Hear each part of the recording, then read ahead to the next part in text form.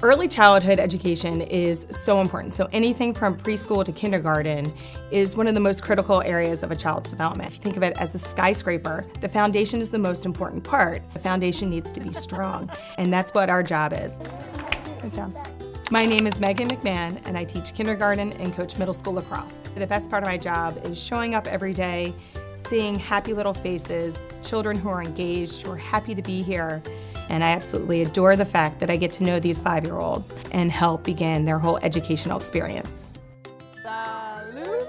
Every little girl comes in a learner, and we just have to figure out what kind of learner she is. We understand that sitting at a desk for 5-year-olds is really hard, so we believe and love that the girls get to get up and run around. So if you walk into our classroom, you will see girls in the mud kitchen. You will see girls using manipulatives, making patterns with manipulatives. We want to get them hooked. We want them to love learning at an early age. The girls learn everything from basic math to reading and writing, but more importantly, we want these girls to leave kindergarten being compassionate and kind people, to feel a sense of self-worth and know that she is a contributing member of our community.